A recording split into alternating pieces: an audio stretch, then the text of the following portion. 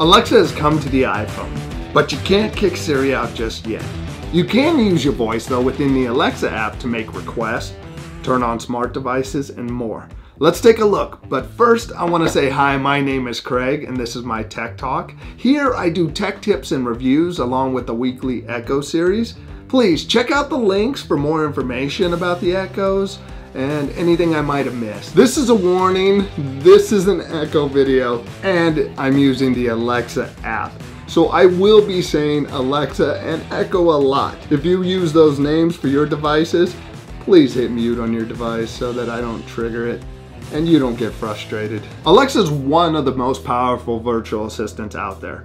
Way more powerful than Siri. And now within the Alexa app, you can access Alexa. Unfortunately, you can't replace Siri and you can't call up Alexa any other way but within the app. There are a lot of features that the Echo and using Alexa are very helpful for, but once it's on the iPhone and you can't access it instantly, you really are faster off with a lot of things just accessing the app individually.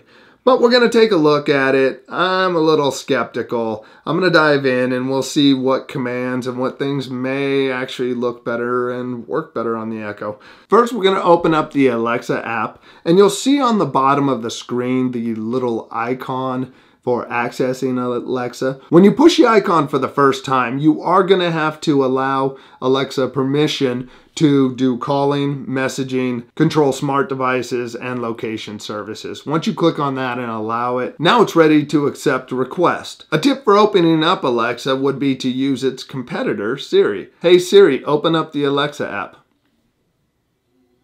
And she just opened up the competitor. Let's go down the list of things we can try. Amazon Music. Yeah, you could use that on there. Multi-room music. I have a feeling that's not going to work. Jokes. Yeah. Timers. iPhone's probably quicker. Routines. That is something that you could activate. Smart home. If you're used to calling up things on a smart home or you have devices that aren't HomeKit enabled, that makes sense.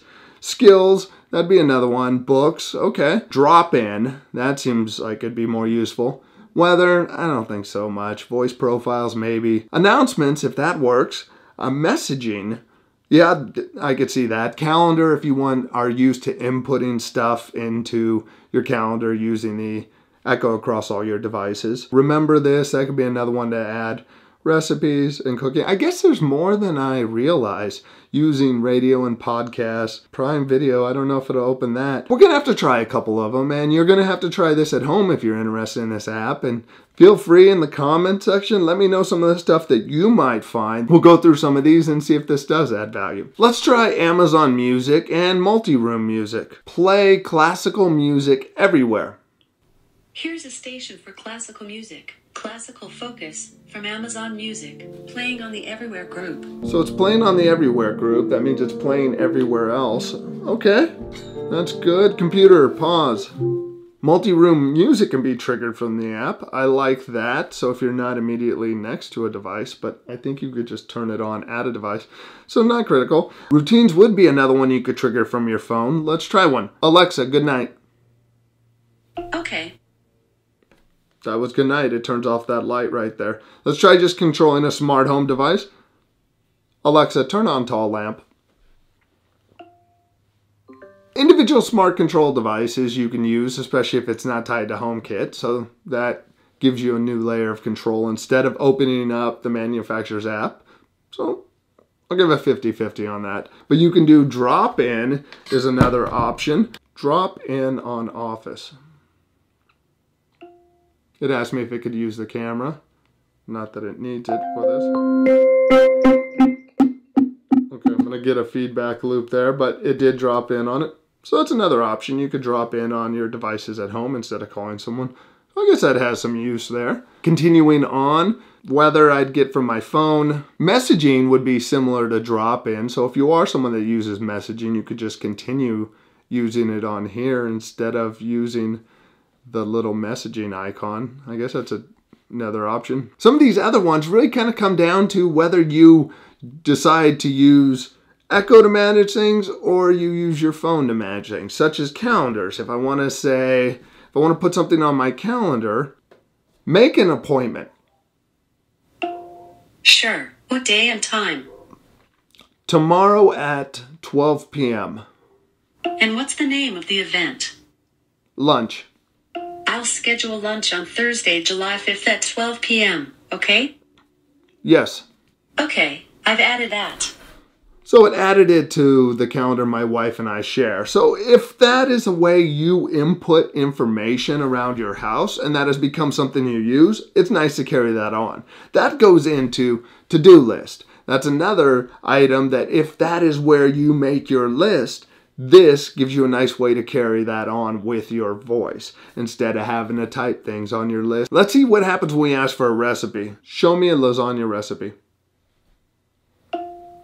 Okay, for lasagna, I recommend the top recipe called lasagna, She's showing me nothing. 3 hours and 10 minutes to make. I'm going to write that off as not useful. Radio and podcasts, I use the native podcast player. So when it comes to travel, transportation, if I have my phone, I'm going to use a map program.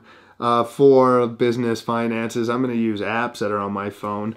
Prime Photos, if you use Prime Photos, that could be useful. I use iPhoto. If you own an iPhone, you probably use an iPhoto. Movies, showtimes, I'm going to look that kind of stuff up. A lot of this other stuff, I'm going to use the native apps for it, but check it out. I have kind of mixed feelings on this one. I like where a lot of the different Echo stuff goes, but this one I feel like the limitations of Apple are going to hurt this and make it less useful than it should be. It would be nice if Apple can let other assistants in there, let people do it, but in reality, I don't think it's gonna happen. Please, let me know if you have any comments or questions and what you think of this. My question for you, do you think this app adds value? You know that I'm on the fence with it. What do you think and how are you gonna implement it into your Echo world? Let me know in the comments section. If you like this video, please hit the like button and share it with a friend. If this is the first time you've stopped by and watched one of these videos, subscribe, hit the bell next to it. You'll be notified of next week's video. I appreciate you taking the time to watch this. Have a great day. Bye.